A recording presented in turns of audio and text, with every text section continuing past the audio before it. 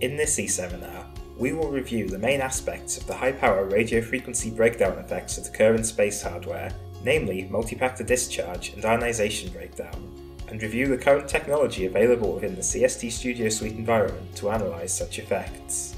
We will focus on the different existing workflows between CST Studio Suite and SPARK3D to determine the breakdown level when these effects take place.